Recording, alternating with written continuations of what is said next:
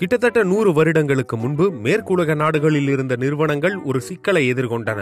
தேவையான அனைத்து பொருட்களுமே மக்களிடம் இருந்ததால் நுகர்வு குறைந்தது. எனவே நிறுவனங்கள் ஒரு சிறந்த யோசனையை முன்வைத்தன.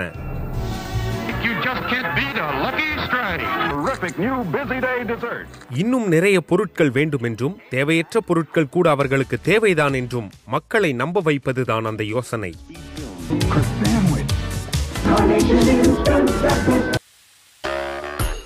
உங்களை இன்னும் நிறைய பொருட்களை வாங்க வைப்பதற்கு நிறுவனங்கள் உங்கள் மூளையை ஆராய்ச்சி செய்கின்றன. இதற்கு பெயர்தான் நியூரோ-மார்க்கெட்டிங். நியூரோ-மார்க்கெட்டிங் என்பது சக்தி வாய்ந்த மார்க்கெட்டிங் முறை. நம்மை பற்றி நமக்கு தெரிந்ததை விட நிறுவனங்களுக்கு அதிகம் தெரியும். நுகர்வோரின் மூளையை தவிர அந்த பிராண்ட் வேறெங்கும் இருக்காது. நிறுவனங்கள் எப்படி மூளைக்குள் நுழைகின்றன என்பதை இந்த காணொளியில் விரிவாக பார்க்கலாம்.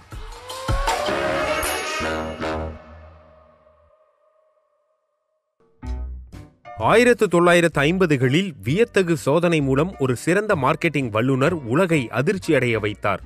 கொக்கோ-கோலா குடியுங்கள், பாப்கார்ன் சாப்பிடுங்கள் என்ற செய்தியை சினிமா திரைகளில் ஒரு சில வினாடிகள் மட்டுமே திரையிட வைத்தார். இது மக்களின் கவனத்தை ஈர்க்க பலரும் கொக்கோ-கோலாவையும் பாப்கார்னையும் வாங்க விரைந்தார்கள் என்று அவர் கூறினார்.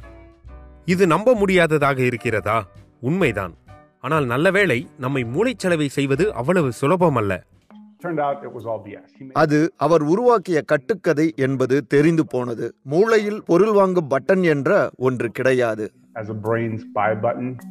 இவர் பிரின்ஸ் கூமன், மார்க்கெட்டிங் துறையை சேர்ந்தவர். இவரும் நரம்புசார் அறிவியலாளர் மேட் ஜான்சனும் இணைந்து நமது மூளைக்கு ஏற்றவாறு நிறுவனங்கள் எப்படி மார்க்கெட்டிங் செய்கின்றன என்று விளக்கும் புத்தகத்தை எழுதியிருக்கிறார்கள். நல்ல விஷயம் என்னவென்றால், நாம் சிந்திக்காமல் பொருள் வாங்கும் ஜாம்பிக்கள் அல்ல. ஆனால் நமது பல முடிவுகளை ஆழ்மனதில்தான் எடுக்கிறோம். இங்குதான் நியூரோ மார்க்கெட்டிங் வருகிறது. நமது மூளை எப்படி வேலை செய்கிறது, நமக்கு என்ன தேவை என்று புரிந்து கொள்ள நிறுவனங்கள் முயற்சி செய்கின்றன. பொதுவாக மார்க்கெட்டிங் ஆராய்ச்சிகள் இப்படித்தான் இருக்கும். ஆப்பிள் வேண்டுமா, சாக்லேட் வேண்டுமா என்று யாராவது கேட்பார்கள். ஆப்பிள் வேண்டும் என்பேன். ஆனால் எனக்கு உண்மையிலே ஆப்பிள் தான் வேண்டுமா? நம்மை நாம் தான் கட்டுப்படுத்துகிறோம். நமது முடிவுகளை நாம் தான் யோசித்து எடுக்கிறோம். இது பகுத்தறிவு என்று நினைக்கிறோம். ஆனால் நாம் சில நேரங்களில் யோசனை இல்லாதவர்கள் என்றும், நாம் தேர்ந்தெடுக்கும் பாதை அல்லது நடத்தையை முடிவு செய்யும் பலதரப்பட்ட காரணிகள் நமக்கு அதிகம் தெரியாது என்றும் பல ஆய்வுகள் காட்டுகின்றன. சுருக்கமாக சொன்னால், நமக்கு என்ன வேண்டும் என்று எப்போதுமே நமக்கு தெரிந்து விடாது. ஆப்பிள் வேண்டுமா, சாக்லேட் வேண்டுமா என்று உண்மையிலேயே தெரியாது. ஆனால் நமது மூளை பொய் சொல்வதில்லை. அதனால்தான் நியூரோ மார்க்கெட்டிங் செய்பவர்கள் நுகர்வோரின் மூளையில் என்ன நடக்கிறது என்று தெரிந்து கொள்வதற்கு தங்களுடைய ஆராய்ச்சிகளில் பல தொழில்நுட்பங்களை பயன்படுத்துகிறார்கள். ஃபங்க்ஷனல் எம்ஆர்ஐ மற்றும் எலக்ட்ரோ என்செஃபலோகிராம்ஸ் மூலம் மூளை செயல்பாடு கவனிக்கப்படுகிறது. கண்களை டிராக் செய்வதன் மூலம் நாம் எந்த பக்கம் கவனிக்கிறோம் என்று தெரியும். இதய துடிப்பு விகிதம், தோல் கடத்துதல் சோதனைகள் மூலம் எது நம்மை உற்சாகப்படுத்துகிறது என்று தெரிந்து கொள்ளலாம். நல்லதோ கெட்டதோ, மனிதர்கள் சிக்கலானவர்கள். நமது மூளையும் மிகவும் சிக்கலானது. நாம் எப்படி முடிவுகள் எடுக்கிறோம் என்பது பற்றி உமா கர்மார்கர் ஆராய்ச்சி செய்து வருகிறார். நரம்பியல், அதாவது நியூரோ சயின்ஸ் என்ன செய்கிறது என்றால், இந்த உணர்வுசார் கூறுகள் அல்லது முழுமையாக உணர முடியாதவற்றை அணுக நம்மை அனுமதிக்கிறது. மக்களின் அனுபவங்கள் மற்றும் தேர்வுகளில் பங்கு வகிக்கும் இவற்றை பற்றி கூடுதல் தகவல்கள் நமக்கு வழங்குகிறது.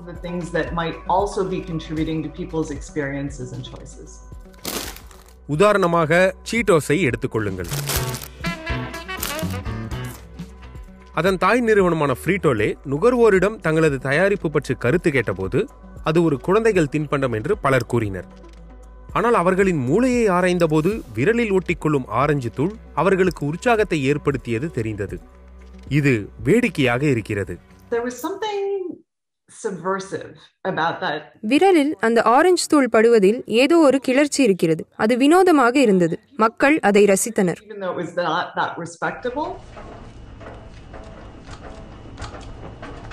Other people are trying to do their laundry too. இந்த முடிவுகளை எடுத்துக்கொண்ட ஃப்ரீட்டோலே நிறுவனம் இதை அடிப்படையாக வைத்தே ஒரு முழு விளம்பர பிரச்சாரத்தை உருவாக்கியது. அது பெரும் வெற்றியாக அமைந்தது.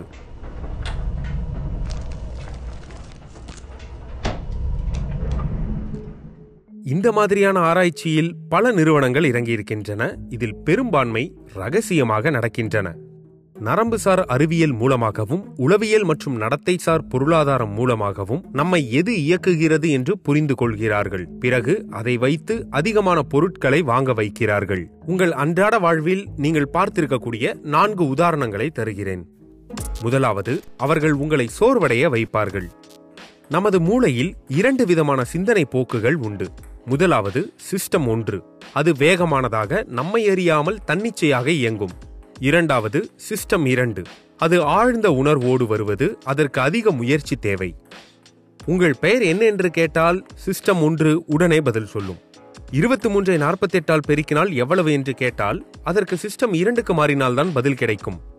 மளிகை பொருட்கள் வாங்க போகிறீர்கள் என்று வைத்துக் கொள்வோம். பல அடுக்குகளில் பொருட்களை தேட வேண்டும். குறுகிய காலத்தில் நிறைய முடிவுகள் எடுக்க வேண்டும். இறுதியில் பில் போடும் இடத்துக்கு வரும்போது நீங்கள் சோர்ந்து போயிருப்பீர்கள். ஒருவரை சோர்வடைய வைப்பதன் மூலம் சிஸ்டம் 1க்கு அவரை மாற்ற முடியும். சிஸ்டம் 2 சிந்தனைக்கு நிறைய மூளை வளங்கள் தேவைப்படும். நீங்கள் சோர்வாகவும் வலுவுற்றும் இருக்கும்போது தனிச்சையான சிஸ்டம் 1 பதிலுக்கு சென்று விடுவீர்கள். அதனால்தான் வாங்கி முடித்து பில் போடும் இடத்தில் பல இனிப்பான தின்பண்டங்களை வைத்து விற்பனை நிறுவனங்கள் உங்களை தூண்டுகின்றன. நீங்கள் கடைசி நிமிடத்தில் அதை வாங்க வாய்ப்புள்ளது. வணிக வளாகங்களிலும் அதே நிலைதான். அவை குழப்பமானவை, அதீதமானவை, சோர்வடைய வைப்பவை. எனவே உங்களுக்கு தேவையில்லாதவற்றுக்காக பணத்தை செலவழிக்க அதிக வாய்ப்புள்ளது. இரண்டாவது, எது சரியான விலை என்று அவர்கள் கூறுவார்கள். ஒரு கடைக்கு போய் $15 விலை உள்ள வைனை பார்ப்பீர்கள். அது சரியான விலையா என்று மூளைக்கு தெரியாது. ஆகவே அதை பொருத்திக் கொள்ள மூளை பல வழிகளை தேடும். மக்களுக்கு விலை பற்றி அதிகம் தெரியாது. ஒயின் எவ்வளவு விலை இருக்க வேண்டும், எது சரியான விலை என்று அவர்களுக்கு தெரியாது. இவர் மோரான் சர்ஃப். முன்னாள் கம்ப்யூட்டர் ஹேக்கரான இவர் நரம்புசார் ஆராய்ச்சியாளராகவும் வணிக பேராசிரியராகவும் இருக்கிறார். அறிவு அல்லது தகவலை பொறுத்து மக்கள் விலை வரம்புகளை புரிந்து கொள்வதில்லை. மாறாக யதார்த்தத்தின் மூலம் புரிந்து கொள்கிறார்கள். உங்கள் மூளை வசதியாக பற்றி கொள்வதற்கு அந்த கடையே ஒரு நிதர்சனத்தை தரும். அருகிலேயே $50 வைன் பாட்டில் வைக்கப்பட்டிருக்கும். அதோடு ஒப்பிடும்போது $15 என்பது நல்லது என்று மூளை நினைக்கும். ஆக நீங்கள் இந்த பாட்டிலை வாங்குவீர்கள். நமது மூளை கப்பலை போன்றது. நாம் அதை நங்கூரமிட விரும்புகிறோம். ஒரு பின்னணி தகவல், விலை பற்றிய புரிதல் ஒரு நங்கூரமாக இருந்து உதவும். மூன்றாவது, அவர்கள் உங்களை ட்ரெட்மில்லில் வைத்திருப்பார்கள். நமது மூளையின் இன்னொரு விஷயம், அது எப்போதும் விருப்பமானதை தேடும். அதை நிறுவனங்கள் பயன்படுத்திக் கொள்கின்றன. தேடுதல் என்பதுதான் இதில் முக்கியமானது. உங்களுக்கு விருப்பமான பொருள் கிடைத்து அதனை அனுபவித்தவுடன் அந்த இன்பத்தில் தொடர்ச்சியாக இருக்க மாட்டீர்கள். அந்த உணர்வு நெடுநேரம் இருக்காது. அது நிறுவனங்களுக்கு நன்மையை ஏற்படுத்தும். அந்த இன்பம் விரைவில் மறைந்து விடுவதால் நிலையான மகிழ்ச்சியை நோக்கி ஹெடானிக் ட்ரெட்மில் என்ற ஒன்றில் பிராண்டுகள் நம்மை ஏற்றி விடுகின்றன.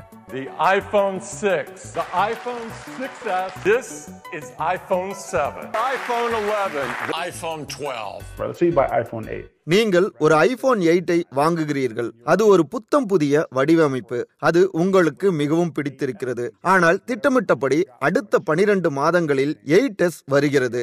ஐபோன் வாங்கியதில் இருந்த மகிழ்ச்சி அப்படியே உடனே போய்விடும். அந்த ஹெட்டோனிக் ட்ரெட்மில்லில் ஏறி அடுத்த மகிழ்ச்சியை தேட விரும்புவீர்கள்.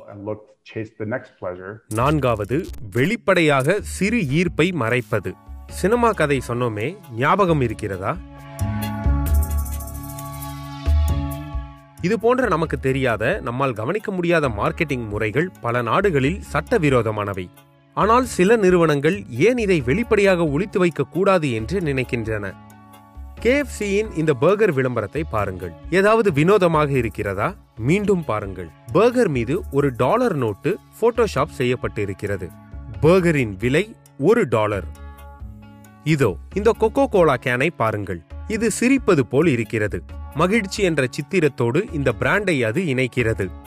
கடிகாரங்களுக்கான எல்லா விளம்பரங்களிலும் அதில் 10 நேரம்தான் இருக்கும். அப்போதுதான் வாட்ச் சிரிப்பது போல் தெரியும். இந்த மறைமுகமான துணுக்குகள் பிரைமர் என்று அழைக்கப்படுகிறது. So I would say right now, controversial, but the priming works. இந்த பிரைமிங் வேலை செய்கிறதா இல்லையா என்பது சர்ச்சைக்குரியது என்றுதான் நான் கூறுவேன். ஆனால் இதை நாம் வணிக கல்வியில் கற்றுத்தருகிறோம். இது எளிமையானது என்பதால் இது மக்களுக்கு தெரிந்திருக்க வேண்டும் என்று கூறுகிறோம். ஒருவேளை அது வேலை செய்தால் நாம் ஏன் விற்பனைக்கு அதை பயன்படுத்தக்கூடாது என்று சொல்லி தருவோம்.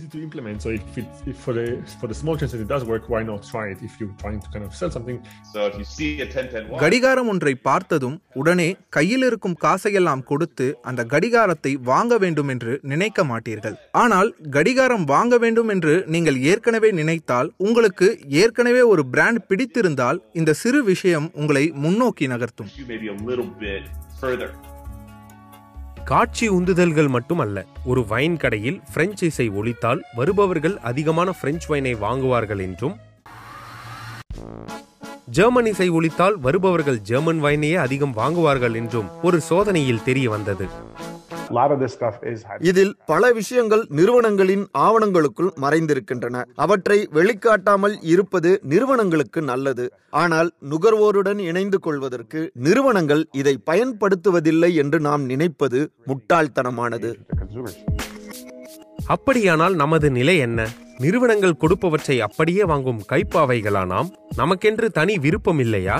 அல்லது நமக்கு வேறு வாய்ப்புகள் உள்ளதா?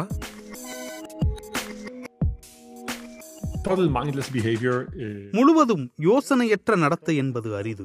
முழு கட்டுப்பாடும் அரிது. இரண்டுக்கும் மத்தியில் ஒரு பெரிய இடம் உண்டு. அதில் அதிகமாக யோசித்து முடிவெடுக்க வேண்டிய இடத்திற்கு ஏற்றவாறும் அல்லது நமது விருப்பத்திற்கு ஏற்றவாறும் சிந்தனையை மாற்றிக்கொள்ள வேண்டும். நீங்கள் எதையாவது விரும்பினால் அதில் பணத்தை செலவழிக்க வேண்டுமா இல்லையா என்பதை தீர்மானித்து உங்கள் நேரத்தை அல்லது பொதுவாக உங்கள் வளங்களை அதில் செலவிடுவீர்கள். ஒரு நுகர்வோராக, தனிநபராக நமக்கு இருக்கும் சக்தியை அது காட்டுகிறது.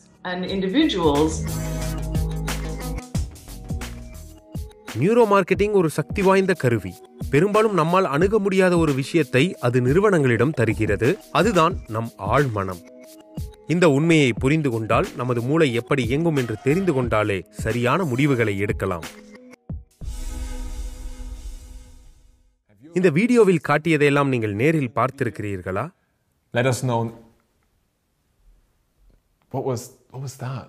நீங்கள் ஒரு பொருள் வாங்கும் முன் எந்த மாதிரியான விஷயங்களை சிந்திப்பீர்கள்? உங்கள் அனுபவங்களை எங்கள் கமெண்ட் பாக்ஸில் தெரியப்படுத்துங்கள். இது போன்ற காணொளிகளுக்கு DW தமிழ் சேனலை சப்ஸ்கிரைப் செய்யுங்கள்.